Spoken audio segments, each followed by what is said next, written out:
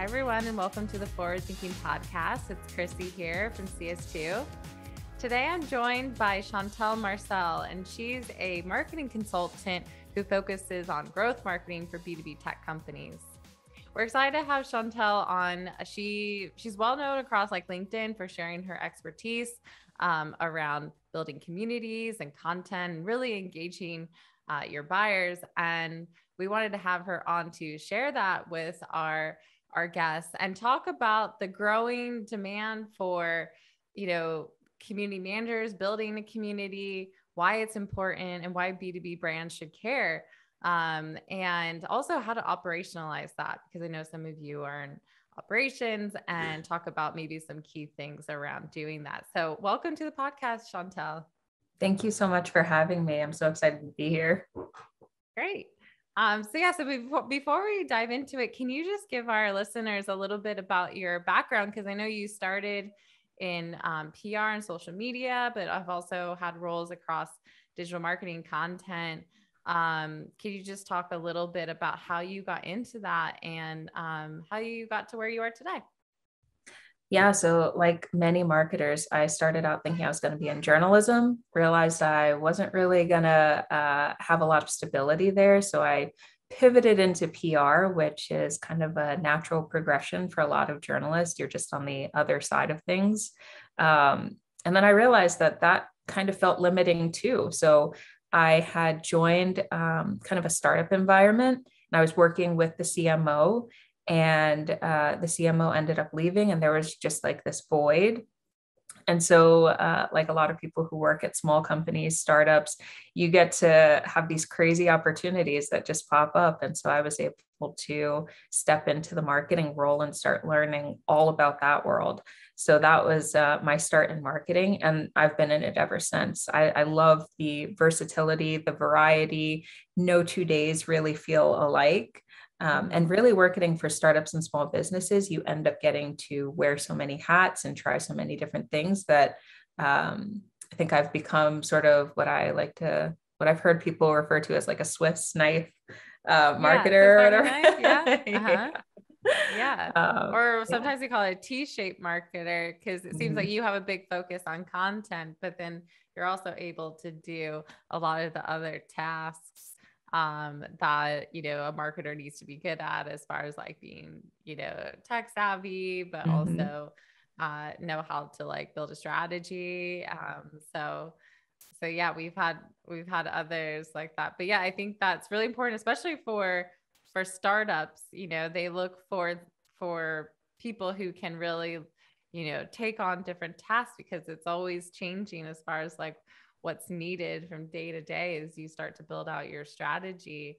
As you expanded your roles at the startup and went into marketing, how did you find the parallel between doing journalism and then, doing content for a tech company? What were the big differences, and was there anything you had to change fundamentally about the way you thought about writing and engaging the reader?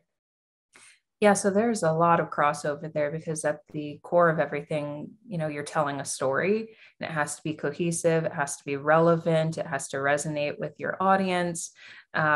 So I think that by starting out in journalism and really getting this really strong foundation in knowing how to write, and really knowing how to write something that is, the inverted pyramid or whatever, you start with the important stuff, you focus on that, you figure out the best way to convey that. Being a good writer, I think, is a really critical skill for all marketers. Good writer, good storyteller. Even in my most recent role, I was doing performance, and a lot of focus on data and analytics. And that stuff is worthless unless you're using it to tell a story, because you can give people all the numbers in the world, that's not going to make sense, because there's nothing to tie it together. There's nothing to help them to visualize what that actually means. Yeah, definitely. We talk about that a lot on the podcast, because I think so many people just focus on just building reports, sending it over the fence, like throwing it over, building out these, and to the person building it, it's saying, oh, this is giving the people exactly what they want. Mm-hmm. But without having that like data fluency, like it, and also, you know, people don't have time to really just like stare at a dashboard, analyze it, and come up with the story. So you do need to really be able to tell that story. So 100% storytelling, I agree, is an amazing trait for a marketer. And also just the ability to like market your own marketing internally. Like, how do you tell that story to your executives and also to the rest of the marketing team and sales team even? So I think, you know, one of the things we want to focus on today is community, but I also, you know, given your background, you do put a lot around content strategy and how, and this probably goes into the rise of the community, but how has like content strategy like changed recently? And do you feel like there's a more of a focus on really engaging the prospect and customer? Like, I think before, you know, content was all about how do we just get people to fill out a form and like, so we can nurture them and send them down the funnel. And over time that kind of diluted, I think, the way content was being created and even how much time was spent on it and like what value is providing to the person. Like, do you think that's changing, and how do you think that is changing? Yeah, so you're right. I think that before it was kind of like this gimmick that you used to get people in just so you could put them into your CRM and mark off another MQL. Okay, here we go. We're good. We've got another like lead coming through the funnel. But then you were starting to see that there wasn't really a lot of value there when you just pad things with people who you've essentially tricked into joining your funnel. So I think a lot of people are becoming more aware of the importance of really valuable, relevant content that is designed to be very specific to your audience, to the buyer persona that's going to fit best for your company. And helping to like bring them closer to your brand, developing that relationship with them, understanding that there's not going to be possibly an immediate conversion or revenue generation based off of one touch point or one activity that you've done, sort of looking at it more big picture. I think a lot of content strategists are also learning the importance of, like we were talking about, being able to tie the data in with your content. So building that into your content plan. So saying like, what are our KPIs going to be? What are we measuring here? And how can we prove the value of this with dollar signs attached or with something attached to it so that the executive level does understand why we're doing this? Totally. How do you feel though about like gating content or like, you know, putting up some barriers to like receiving your content? Because like you said, you want KPIs around your content, but do you find that some people will just fall on, okay, well, let's just put a form in front of it so that we can measure this effectively? Like how would you say, like, what's the downfall maybe to doing that? And is there a better way to measure the success of your content without having to like gate everything? So my background, I've done a lot in SEO as well, both like on page, off page content, technical SEO.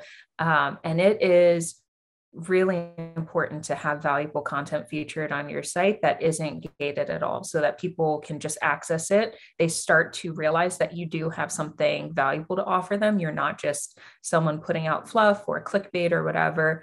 If people can't trust that you're going to offer them something, then that gate just seems like a trick. I think a lot of people now are very wary of the form because they're like, oh gosh, I'm going to fill that out. You're going to fill my inbox with spam or with, SDR stuff, messages. You're going to bombard me. And I'm not interested in that right now. Like, I just want to get what's in it for me? What can I get from this right now? So if you are getting something, I think that people really need to make sure that there's like some serious value that you're delivering to ask for someone's contact information. Um, so the most valuable pieces of content, I think it's fine to gate it, but it better be something that you've put a lot of time, effort, resources into creating something that's going to really provide some serious immediate benefit to the person who reads it. Totally. Yeah. Um, I agree with that. And I think we talk about like, um, I think to your point, like I think if some giving someone the ability to do their own research, I think the way that people buy now, there's so much that they want to just consume on their own. But then if Mm-hmm. they are ready to talk to you, make that like seamless, like make it really easy, like have your chat bot there, make your demo requests like really simple to put on time on someone's calendar. So by the time that they are ready, that and fill out that form or, have that experience of putting in that request that you can, um, they'll do it, like, and Mm-hmm. if anything, that's a great lead to send over to sales instead of someone who maybe just downloaded one piece of content is like, whoa, I'm really not ready. These are all things that seem kind of basic, but you still see people doing that, right? And I think part of that might just be that it's hard, it's like it's a habit that's hard to break for some just because they're a bit scared about what's that impact on my top of funnel. Mm-hmm. But really like they're focusing on volume rather than conversion rate. So, but Right. anyway, And yeah. it frustrates me that like you've got like a form for the content and like there's so much like attention put there, but I filled out a ton of forms where I'm actually asking someone to contact me. Like I'm like, I'd love a demo, I'd love for like you to contact me ASAP, I'm like very ready to buy, and then there's this long delay for them to actually get back in touch with you. Like the processes are just very off. Oh my gosh, I'm so happy you said that because I do I agree, and it's something that like we really harp on is like, and part of that could be just that other like sheer volume of like leads that you're sending over to SDR. So the ones that really do need to be reached out with, don't get that due diligence, or maybe there's so much focus on, like you said, that like those other activities, but then when it comes to the one thing that you want them to do, like the process has been neglected and maybe there's some gaps there. So yeah, I 100% agree on that. It does seem a little bit backwards there, but um this is a good segue because I think you know there's content and how we engage our prospects and customers, but one thing that is really, on the rise is just around um, building a community and using that as a way to engage your prospects and customers. Also, social media, which is kind of a community in itself, especially on LinkedIn. But I wanted to get a sense from you, like, what is a community to you, and like, how do you define that? Yeah, that's a tough one. And I think a lot of brands struggle to really think about what the definition of community should be, and especially for them or whatever their needs are. I really view community as a group that shares vision, mission, interest. They have these commonalities that unite them behind some common purpose. Um, and they're all adding value to each other, so they're all looking to help support. Sometimes you see brands that have communities where the focus is too much on the ultimate like sale at the end, so the Yeah. conversion. So they really look at community from a perspective of selfishness almost, rather than adding the value to the people who are there and who have like volunteered to join that community looking for benefit for themselves, not really looking to buy your stuff. Yeah. Do you have an example of a community, like you don't even need to name it, but can you give an example of a community that you think does it well and like actually has the right kind of mission or I guess outcomes that they're tracking based on like the experience that's great for the user? Mm. Both HubSpot and Salesforce have incredible community building strategy.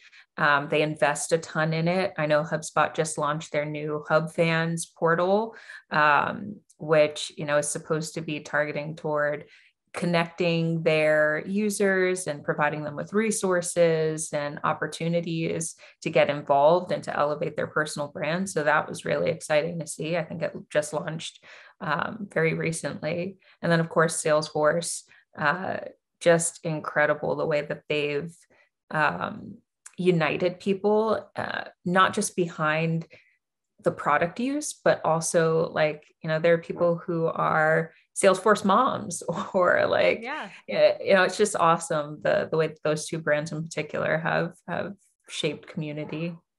Yeah, it's interesting. It's like comparing just like a company versus a community. It's interesting.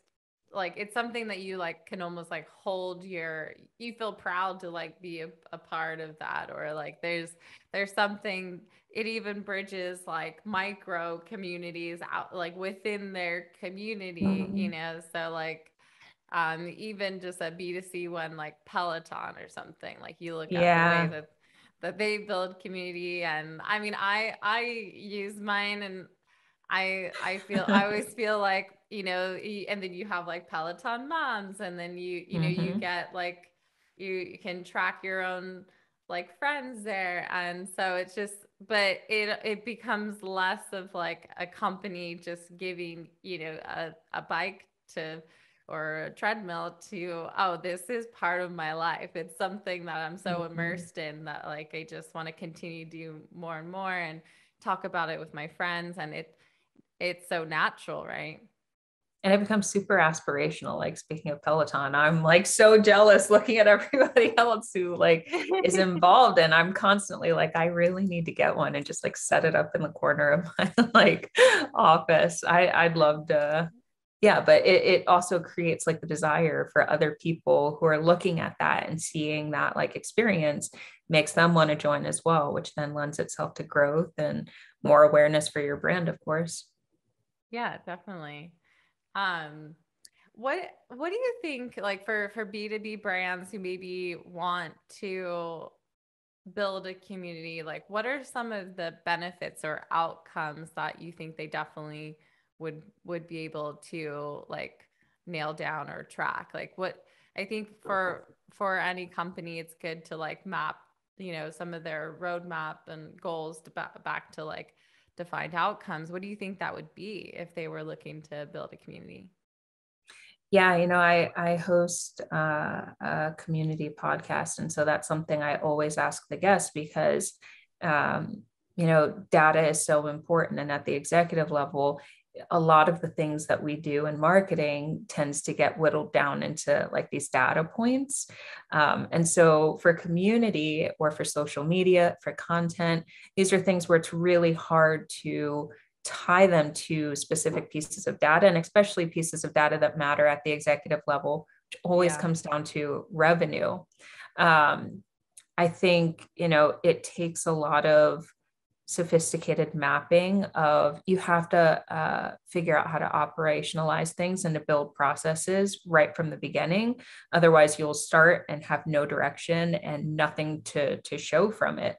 I think some of the data points that are important are like growth, how many users are involved, engagement, but then looking at the lift across the board, a lot of times you'll do something on this side and you'll see a sort of lift in other areas that you wouldn't have seen, that you didn't see before you started activating in this one area. So I think that measuring against all channels and seeing what the lift is, could be a great way to see, are we seeing, people moving through our cycle a little bit quicker, especially if they've been involved in the community?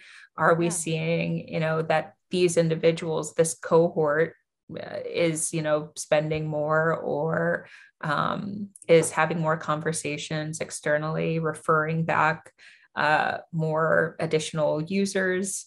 I think things like that can definitely be useful to track.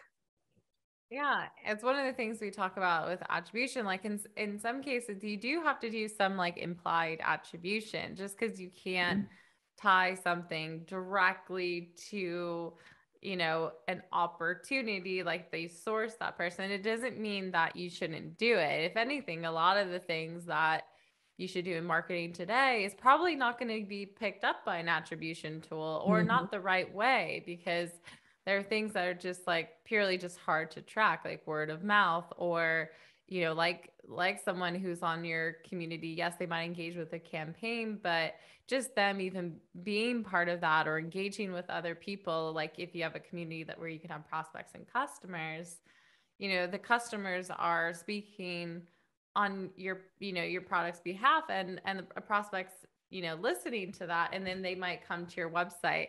Now that's just depending on your tracking, that might be like direct traffic or not Right. being sourced correctly. But so really, like you said, I like the idea of like tracking a timeline and then looking at lift, and then if you can tie your user engagements back to, your CRM or something like that, that's bonus. But you have, like, I think marketers just need to get more and more comfortable investing time and money into things that do, build this like sense of community, build raving fans, even though it's not going to show up maybe on that dashboard.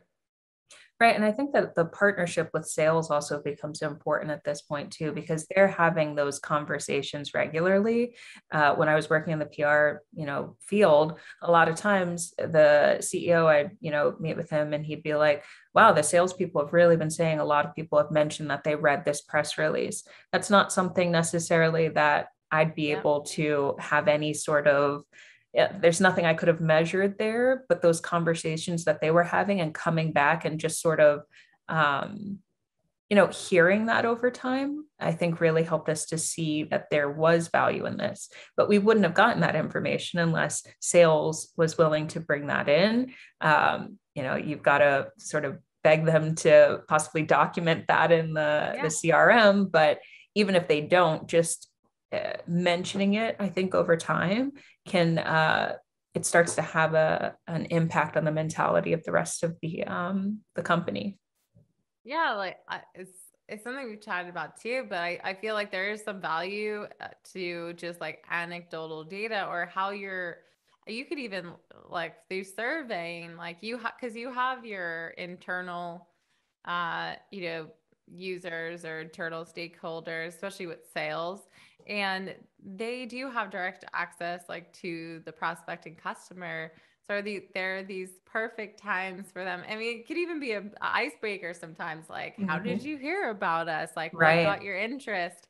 I always suggest like maybe that's part of like the some of what you capture on those initial calls, and you track that back to like the meeting or the opportunity, and just getting some of those details back to marketing, I think is so useful, because a lot of the times like we can make assumptions in marketing about like what's actually driving revenue, but there's not all uh like buyer journey is specific to just like one thing or one driving thing. There's multiple things, and some of those are a bit you might not weigh, or you might weigh more than the others. And so asking the prospect or customer is like a great source. And like you said, sales is huge for that, and it gets them part of that, like um having that feedback loop with them makes them part of the process, which then gets them more interested in what's going on, I think, on the marketing side too. Right. And they then get to see the benefit of what you're doing for them. Like, Yeah. oh, wow, you're actually like, you wrote this press release and it actually is bringing in more people, or you posted this to the community and it actually did drive traction for us, made our lives easier. Yeah. So for one question I had was if you had any insights or even preferences around like how brands should maybe build a community. So if that's like having a platform, or, you know, using a Slack channel or something like that. Like, what do you think are some of the ways that B2B brands are doing, or using anything at all? It could be they're just using their own marketing and but what do you think is like some of the best ways you've seen recently that companies have operationalized building a community? Yeah, I think that there are some easy points of entry, especially with small companies or startups. You may not have the resources to manage like a massive community that gets started, or an additional tool even. Social media, I think, is one of those easy points of entry where you can, get started pretty quickly. It's quote unquote free, not really free, but you can at least join and start something up without too much of a cost. And you're going somewhere where people are already active. So you're not asking them to necessarily leave what they're doing and spend time in a certain dedicated environment. So that does help you to avoid that hurdle and gain some quick growth if you're able to develop some engaging content that fits within the communities that you're looking to engage with. Going beyond that, there are tools that there are a ton of tools available right now. So I mean, like Slack is one of them, Discord. There are other tools, Bevy. So it just depends on the amount of lift that I think a company is able to take on. If they have dedicated managers who are able to help manage that and to grow it, because too many times people start up a community and don't realize how much it actually will take and how much investment it's going to require. And so you've got this community and then you don't know what to do with it, or you realize you can't actually manage it. There's stuff going on and you're just like, I don't have time to sit here and facilitate conversations or to make sure that all of my users are following the guidelines and, being respectful of each other. It can be really tough to manage a community. I think that's something people should be mindful of before they actually start. Yeah, definitely. I'm one of the co-founders of Women in Revenue, and I started up our like Slack community when I was on maternity leave. And we were really lucky because I think given like we're a nonprofit and we put out education, there's not this like, and everyone was just, super respectful of each other. But over time, like there definitely needs to be a strategy going in. And I think luckily we had some of that, but then it needs to evolve, and it's something you need to dedicate time to, or figure out a way to get your members to almost drive that community for you, like through ambassadors or anything like that. So do you have any suggestions for like who should be in charge of like owning that community building and like maintenance? And are there ways to get more lift by leveraging like an ambassador program or something? And what would be some of your suggestions for doing that? I think that for a community to work really well, you've got to have somebody internal who is able to manage the strategy at the top at a high level, at least. And even if you've got that ambassador program, you've set up moderators, I think that's awesome, because it really does then start to feel more like an actual genuine community that's like grassroots or whatever, less like a brand that's sort of imposing on people. But of course, they're going to need some support. They're going to need, messaging. They're going to need some guidelines as to what you're trying to do and making sure that they stay really aligned with your brand's mission and what you're trying to accomplish. I think otherwise it becomes too easy for it to evolve into something that may not actually align with what your brand is trying to achieve or what your brand values are, because it's somebody else who's managing it. And, they've all got their own agendas or views. And, you've really got to be the one to steer the ship, I guess, so to speak. Yeah, definitely having like those guardrails in place. And I mean, even for certain users, I think it's good to also build a sense of like, uh, rules around like what do you want to see from the community itself? Because sometimes I think other people can try and take advantage of community and, Mm-hmm. push their own stuff onto your community members, and having those rules around like like what should be allowed, what shouldn't Mm-hmm. be.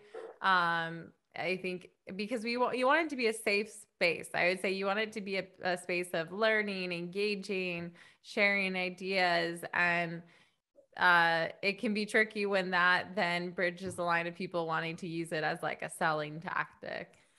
Yeah. Right. Or when you're attracting people who don't, align with your brand values.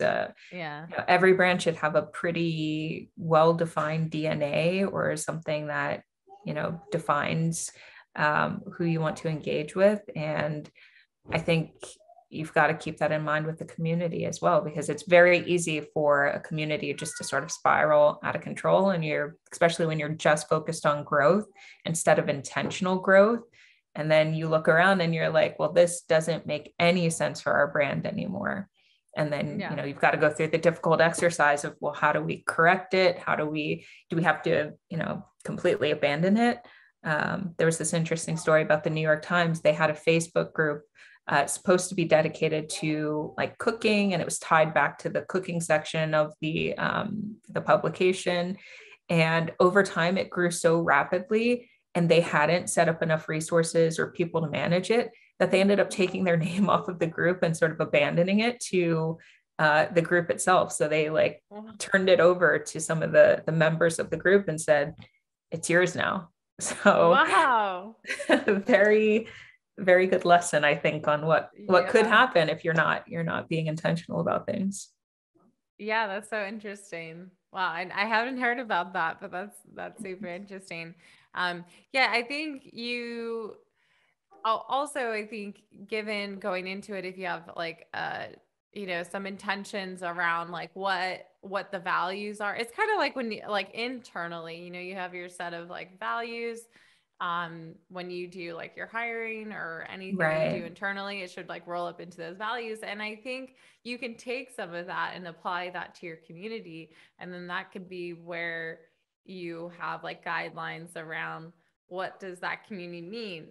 Is everything we're doing upholding like to those values?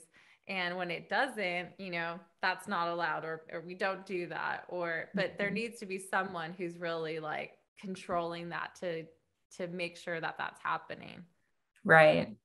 And you want to like scale the growth as well. So if, Yeah. Your internal resources are only able to manage this amount of effort, then you don't want to grow too quickly, because then you won't have that level of control. Totally. Yeah. I know both you and I were moms to 2-year-olds, which we just found out before this. But I think one of the things that I learned, and I think could be applied, like when you become a parent, or you all say even a mother, like instantly you feel part of this like community of like other mothers, right? Where you seek out communities because you're like, I need all the information about like this and that. And it almost gives you a sense of knowledge, especially when it really speaks to like what you're going through, and you feel like more empowered to do it, because it can be overwhelming. There's a lot of things, a lot of issues, and something you could have never prepared for. So if we take that back and we think about, okay, say you're selling a platform, there's a lot of information you need to know, there's a lot of things you need to do. It can be, and you might be the one person at your company that's like in charge of, rolling that out or using it. If I think without a community, that can feel like a really like daunting thing, or you might not feel like you can get like your questions answered, or you don't have any like-minded people that you can maybe roll some things off of with. And so I compared to like, okay, taking on this other endeavor. Yes, it's not as important as maybe raising a human, but having having the resources around you can be so useful and so impactful on your success. And so when retention is super important for companies, especially SaaS subscription-based companies, like it seems almost like an obvious thing to do. Yeah, I mean, let's look at Salesforce, for example. They've got a massive platform, very technical. There's so many different features, so many different use cases. So having these little micro communities that help people sort of navigate the experience and make the most of things, incredibly valuable and incredibly meaningful to, all of their customer base, or even people who are potentially interested. Communities don't necessarily always have to be just your customers. It's probably going to be a mix of, potential future customers, people who may never use your platform, figuring out how to add value to all of them and help them to just, address some of those pain points that are common to whoever you serve. Really helps to, define your brand in a way that transcends business. It becomes like people can look to you and know that they can rely on your brand for more than just, basic products. Yeah, no, 100%. And that is just like longevity, like it ensures longevity, when it comes down to like renewing, like how could you not when you're just so built into like that, the ethos and the community and like, everything that they're offering. Mm-hmm. So to end, my last question is, and I always like asking this, but what are some of the things that you see like B2B brands doing wrong when building a community or engaging their prospects and customers? I know you mentioned the New York Times about like not having a moderator, which I think is one key thing. Like really go in knowing who's going to own it and who's going to maintain it and what work it would be involved. But do you see any other things like that people do wrong um, that's pretty common? Yeah, so I mean, beyond what you had kind of mentioned, where people join and then just start trying to sell to your community, and there's no like strict guidelines that say no, anybody can't just come in and try to take over and steer things in their own direction. I had started a community for a very new startup previously, and it was one of my first times starting one that was completely just dedicated to the brand.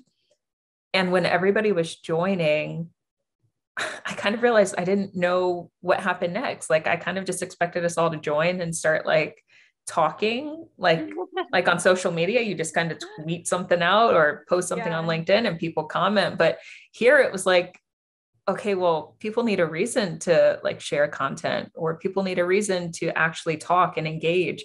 Otherwise, they're all looking at you like, okay, well, you need to tell us what happens next. Like you asked us to come here. What are we doing here? So you really have to have something ready to share or create an engaging environment, because otherwise there is nobody else is going to set the plan. Like nobody's going to join and then do all the work for you of like starting conversations and making sure everybody is like active.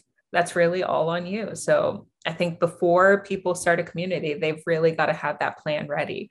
What are people going to do when they come here? What am I asking them to do? And what am I offering them? Why should they be here spending their time here? Mm-hmm. Yeah, definitely. It feels like that happens all the time. Like we think that the thing, the destination, the platform, whatever, like that strategy. It's like, no. That's not the strategy. That's just like the tool that's going to help you implement your strategy. Your Right. strategy is the like what happens next, the journey, the content they're engaging with, the value, like that's all the strategy. And that is all needs to be defined. Like you said, the platform in which you do all this might even be like the least important part, because Mm-hmm. if it doesn't even support your strategy either, it's not going to be successful. Right. You've got to focus on the people, because community can happen anywhere, as we've seen over the past year where everybody's now online. So it's all happening. A lot of it is happening online now. Yeah, the people. I like that. We've been talking about that a lot because I think a lot of the time people focus on like process, data, technology, but really it's like people, process, data, technology. People's number one. Your internal Right. people, your resources, your external users, and so it's super important. Well, to close this out, I know you mentioned that you have your podcast, but can you just tell our listeners a little bit about where they can learn more about you and also talk a little bit about your podcast? Yeah, so I have my website, chantellemarcelle.com. There are links to all of my social media handles. I'm pretty active on Twitter and LinkedIn. And then there's also links to listen to my podcast episodes. I'm actually doing a rebranding exercise right now and figuring out what that's going to look like.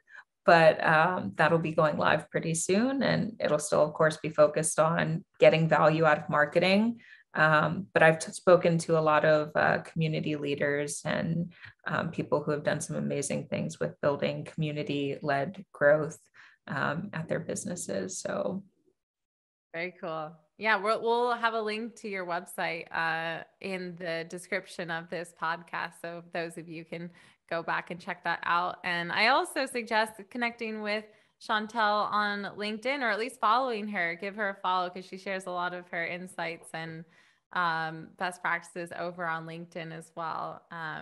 But anyway, thank you, Chantelle for joining. We were just talking about how your name rhymes, and of course I screwed it up. No, people do that all the time. It's like they're both kind of first names. Thank you, Chantelle, for joining us. It was very nice to have you on and share your expertise on something that I think is super important. So for those of you who enjoyed this episode of Forward Thinking Today, feel free to share it with your colleagues and friends, and we'll see you next time. Have a good one.